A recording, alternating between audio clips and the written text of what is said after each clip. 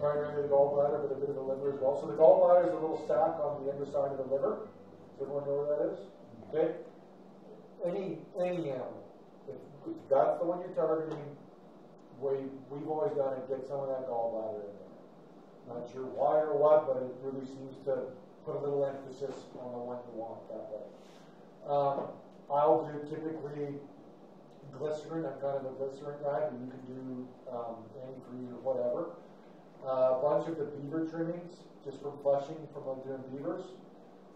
Get some fish in there, some trout or whatever, whitefish.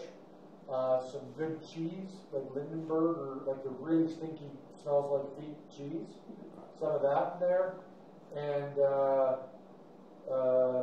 you can do a little bit of beaver oil gland. You can do a little bit of castor separately. I would have two separate mixes, one of oil gland, one of castor. And then just get that filled up to about 2/3 full in the pail. And date it. And don't go past 2/3 or they might blow on you, the pail, which is never fun. And then give it 6 years. Yeah. Yeah. So you just hang that in a tree and put a few little holes in it? Yep. So you can. I do big buckets that all work for the season, and then I have smaller containers all used for those sites. You only need like a quart. That's all you need is box for those to be active, right?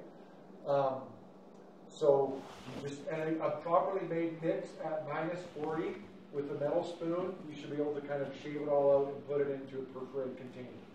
At about -15 or warmer, you just scoop it right in like you're just. How much did you leave it if you made it set up there? How much did you leave it there? About a quart. How long a timeline or how much mass? Yeah, how much mass? About a quart. Just a container like that, perforated up in the tree, so it breathes. I know some people just have a plastic 5-gallon bucket, hang it up there, and then just drill a few holes. Yeah, you can just do buckets. I mean, it's fine. It's just you. Usually more than you need. Really. Yes, the rate at which it burns itself out is kind of the same, no matter how much you have up there. If that makes sense. Yeah. So you might get another week or two of a big bucket, but it's not like that's good for 3 months. And You're going to have all the wolves caught in a week or two. Yeah, precisely. Yeah, exactly. So you put all that Sometimes. stuff together and let it marinate for 6 years? Yeah, and what I'd recommend you do is get a bucket for this year, start a bucket for 6 years. Next year, same thing. Get a bucket for that year, start a bucket for 6 years. Okay? The first 6 years you do that, you're going to be dealing with year-old bait. And then after that, all you're ever doing is making bucket for bait for 6 years from now, and you'll always have a fresh pail ready to go of really beautifully matured stuff. And do not, when you are making that bucket, if there's a single fly, it's ruined. It's no good. That'll just be maggots when you open it. So do it at night, do it cool, do it in the fall, but this cannot be tainted by flies.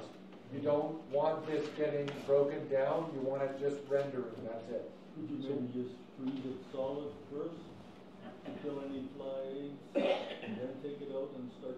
As long as they're dead, but your average freezing might not kill the egg, and when it thaws in the summer, they'll hatch and then they'll come out. So are you sealing this bucket? Yeah, put a lid on it.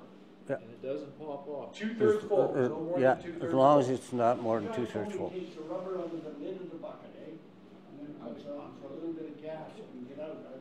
You can, some people break the lid, like they crack the lid. Yeah. That, we can do that as well. I try to have them pretty darn sealed up. But the big thing is you just want, I mean, you can do tape over a hole, so it kind of like is a one-way valve. But if you don't overfill them, you want try and get that as mature as possible, because those gases are going to help with the bubbling and the breaking down. It's going to keep rotting, but the key to it is it can't be accessible to the elements that are going to start breaking it down. Right? You want it to render and render on. The world of lure making is, I mean, we could spend an entire course on that alone, right? And not come to an agreement at the end of it. So that's one of those things where you just want to play with stuff, have different options out there, but really think through what it is you're offering and try to offer unique things so you've got a few cards to play. Right? Exactly. Always taste. Taste. But like, so for example, separating beaver castor from oil gland, right? it's good to incorporate that from beavers because it creates a homogeneous smell, not a bunch of individual smells. So it's a molecule that's really sticky. It pulls everything together, and it makes it a heavy molecule that keeps it low to the forest floor. That's why we use trout, oil, things like that. Those heavy molecules keep those smells lower to the floor while they're traveling along, right? So don't get caught just going heavy molecule. Like, find different things out there that can give you that same bond. So you've got some different, it's like different bottles of wine out there. You want to offer some selection. Because what tickles the fancy of one wolf, a different one might not care about. And you'll see, like certain ones, like sourdough. There's a whole line of sourdough lures out there, and literally it's just got that sourdough in it, that soury dough smell, that certain canines just go crazy for. They love it. So you got your court. How are you leaving it out there? Like at your lure? Hang it up in a tree. Hang it. Perforate it. Hang it in a tree. Make sure it's high enough up that nothing can grab it with their jaws and just take it away. Yeah, very simple. And like, there's kind of this idea with wolves that when you get out and do your set, you gotta have like 50 or 100 snares every time or all this kind of stuff. You don't need that at all. It can be like 2, 3 traps or a half dozen. Like, you don't even need to get the whole pack every time. You just want to have these nice, tight, refined little clusters that can pick off a few right away. And usually you've got just a few seconds with them and that's it. Like Ken said, 5 or 6 wolves in a sitting, that's rare. If you're heavy on wolves your whole life, you'll have a handful of those moments. That's it, right?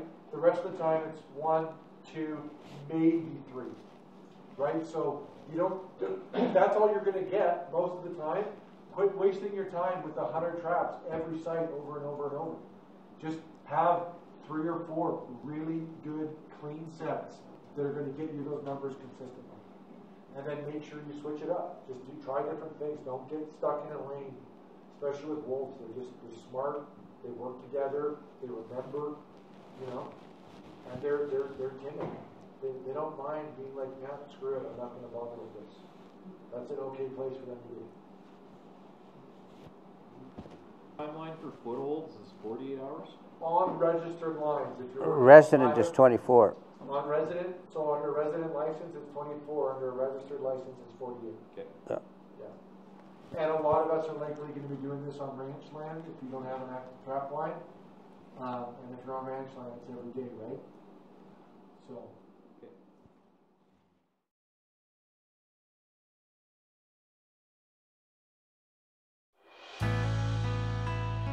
Did you like this video? If you did, I think you're gonna like this one right over here. So check it out. And I appreciate your subscribing if you haven't done so already. Remember to do that while you're watching this next video. Click like, it all helps us out for this channel. Catch you next time.